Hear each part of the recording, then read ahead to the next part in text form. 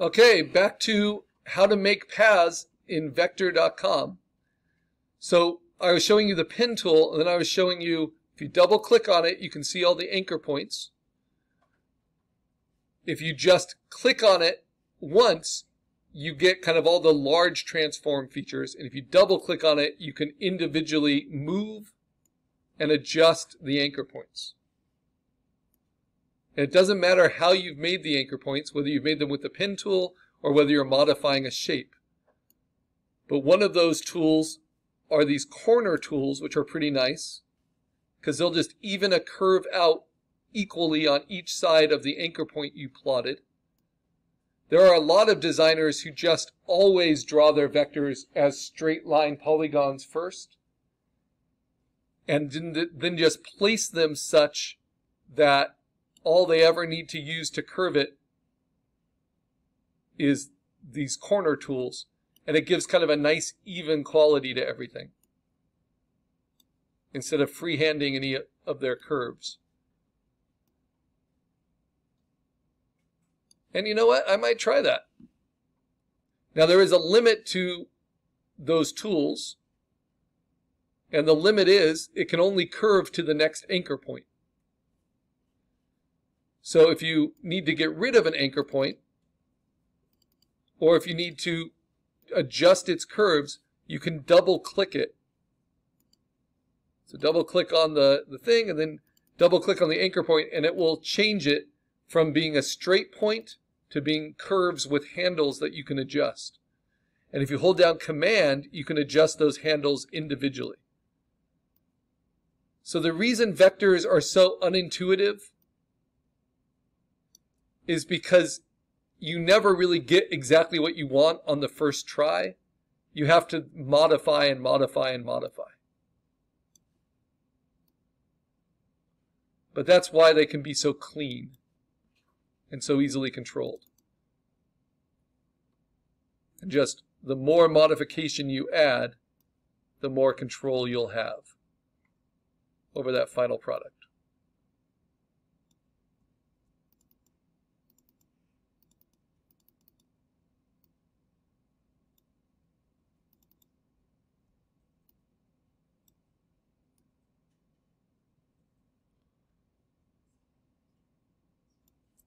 Because I'm not trying to match my sketch exactly. I'm trying to get something that's better than it as much as possible. And I can always add an anchor point and make that into a curve if I want to. Okay, so now I'm pretty happy with this shape. It's just a small part of my overall logo, but I'm going to click it once so I see the big properties. And then I'm going to swap it so that it's filled with black and that the border is turned off.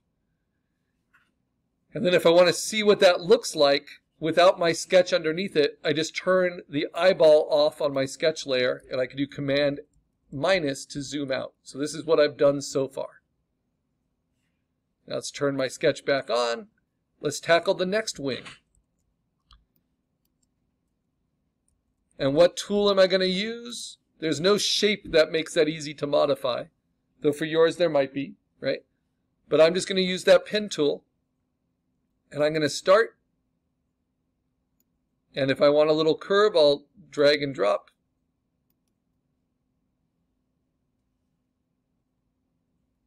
And then I'll drag and drop to get my next curve. Oh, and then sometimes I have to hold down spacebar and to get out there.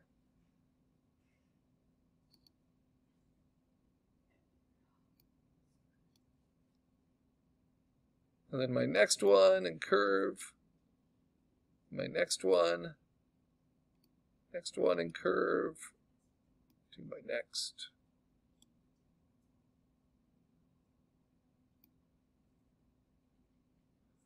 So how can you use this in the most effective way so you don't end up with like really wild shapes? This is going to be the problem most of you have. Problem I always have. Because this is close, but it's not quite right. It might even be better, actually. Let's see.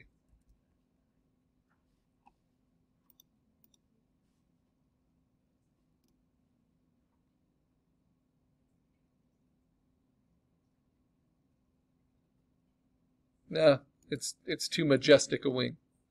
So instead, I can do Command Z, you know. So how can you use the pen tool to get exactly the shape you want and be really disciplined about it? This is how within Vectr.com. You start, and when you want a curve, you just take your ending point and you click and drag. But then before you make your next shape, you grab the handle and you hold down Command and you drag that handle back to its space. So that gives you a straight again. Then you go out and you click and drag and you make your next curve. And if you overshot it, this is what I kind of like about Pixlr, is once you've clicked, you can then grab the handle, hold down Command, and change the handle on either side. So if I hold down Command, I can adjust this one. And if it's not quite the curve I need, I can actually grab the anchor point and move it until it is the curve I need.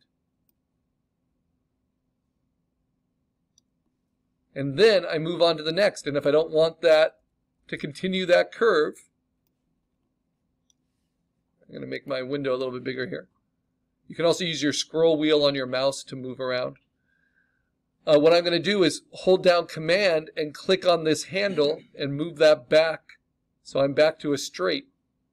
And that allows me to do my next curve in a way that's really controlled without overshooting it. Then I hold down Command and I grab the handle and I go back to the anchor. And now maybe I just do a straight to my next curve. Maybe a straight and a straight. Sounds like I'm at a conservative conference. All these straights. We get plenty of curves in there too. Then I hold down Command and I drag that handle back. Another straight. Another straight. Click and drag for the curve. So this will take practice, but it is all controllable, and with discipline you can get the exact shape you want really kind of the first time around. And if not, you can modify it.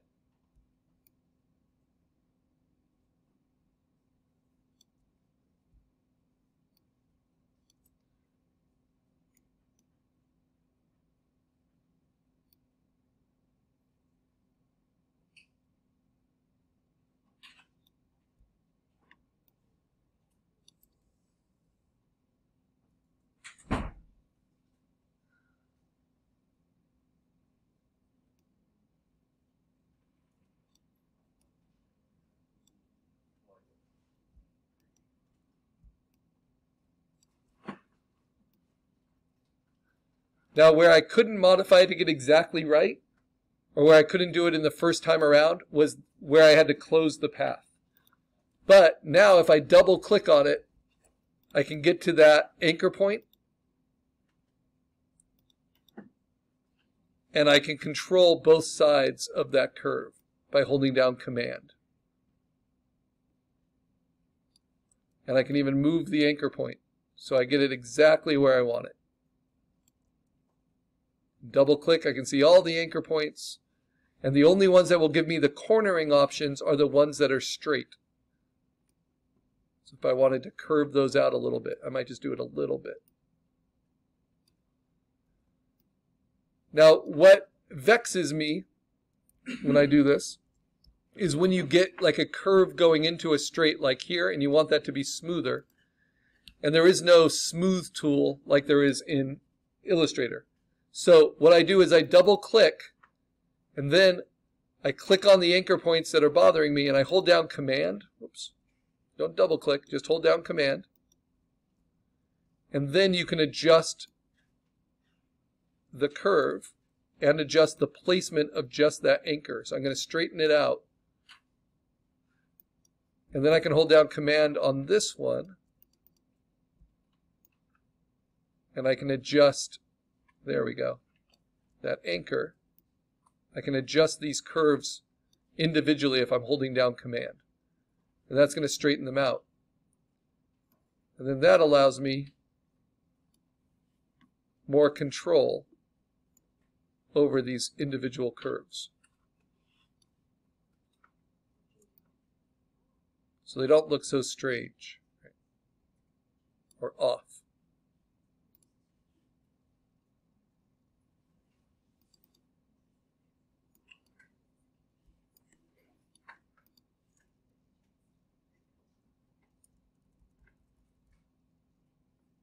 All right, so once I'm happy with that wing, what do? I click on that path, and I turn off its border, and I turn on its black fill. And I can always rotate it. I can do whatever I want. If I want this to wrap around this shape a little bit better, then I can add anchor points if needed, and then move them in, and then adjust their curves. And again, if you hold down Command, you can adjust the curve on each side of each anchor point. And you can move your other ones around. So holding down Command while you hit an anchor gives you a lot of opportunity. And then sometimes things like this will happen. You have to double click. That's because you have an extra curve in there you don't want. You hold down Command and you bring it back. Extra curve I don't want.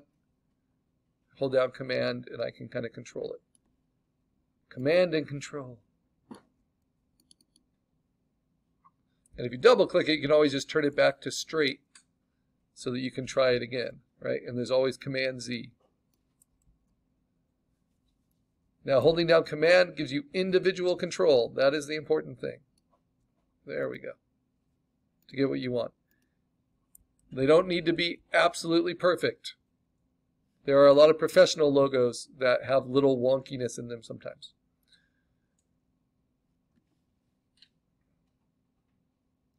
Okay, if I want to save my work, it's going to automatically be saved on my home page because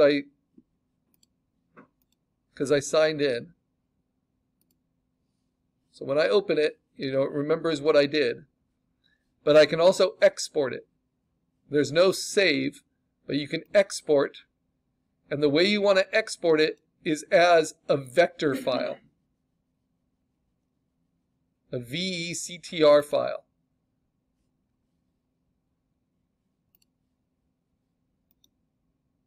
So when you download that,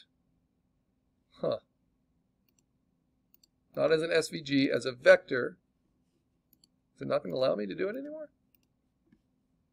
Uh-oh. That's annoying. That's a new limit. I guess you need to be a premium VIP to save it as something other than an SVG. But your SVG will also work. The problem is with your SVG, it's better to make it just sign in with an account. Is your SVG will have your sketch, because I have it turned on, embedded into it. So this is what my SVG looks like. And it is separated out. This automatically opens in Illustrator. But yeah, it's not the worst thing in the world. So we are no longer able to save as a vector file. But that's okay. So instead, just make sure you log in with your email so that it will remember your progress on the home page.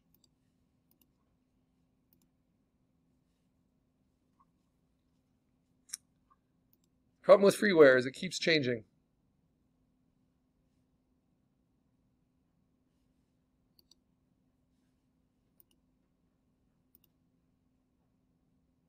Uh-oh. Okay, good. I was worried there. It might just make us pay for something eventually. So the other tool, if we go to the user guide and we look at drawing paths part 2, it will talk you through doing curves.